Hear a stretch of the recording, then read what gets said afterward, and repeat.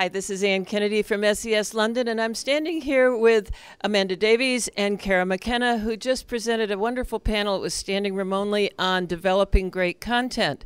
So, how do you cover all of that in a short interview? I have no idea. But Amanda, let's start with you, because you took this strategic approach of how to begin to think about developing great content. You want to name your top 3 areas? Yeah, so we talked about what makes great content as opposed to the swathes and swathes of content that are out there on the web, how you go about planning great content, how you can measure great content. We talked about the importance of using search as a data set to inform the ideas around content, to make content relevant, and we talked about how you can what else did we talk about? Keywords. Yeah, it's all about keywords, all about relevance, and using search essentially to as a springboard for ideas for developing great content. Oh, and multi-format content as well. It's not just about text content. Are we seeing universal search now in the UK? Are you referring back to me saying not seeing it in 2009? Yes, we are, absolutely. All of those blended results are coming in, and they're coming in at fantastic speeds of 3 seconds when we're seeing those tweeted results coming in. Turnaround of under an hour when you're seeing most recent news certainly coming in from news sites, as opposed to the things that are being pulled in straight from tweets, etc.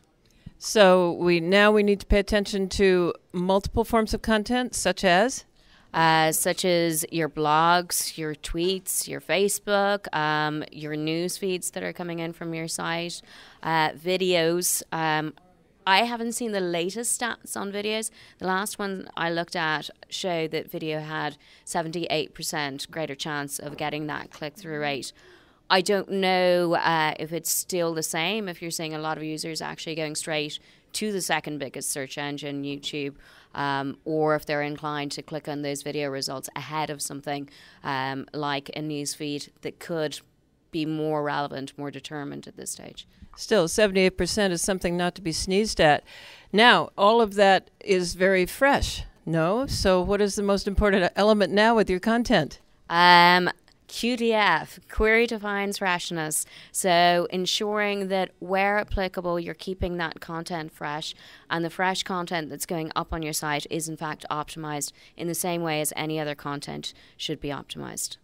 So how does one find the query that's defining the freshness? Is it in the searches? Is it in Google Instant? Is it in the analytics? Where do we look? I think still using keyword research once you've determined it, but you've got to be looking online yourself and seeing what users are typing in, looking at analytics. If it's within your industry, your analytics should be indicating it.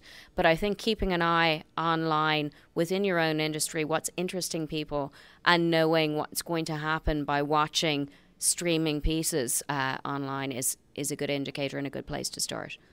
Do you think, either of you, that the Google Instant, the auto-suggest, has had any effect on content?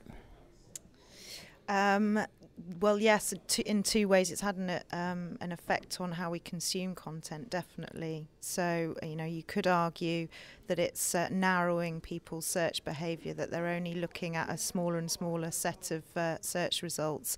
But obviously what Google's trying to do is to deliver the most relevant set of results. So I think from a search behaviour perspective, it's definitely having an impact.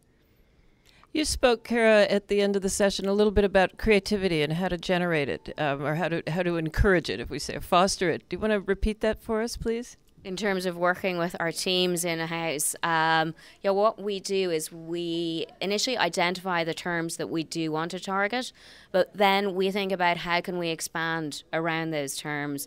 I didn't quite have time to show the videos there, but I think my favourite one last year, and it's not just because of a very handsome man at it, was the Old Spice piece.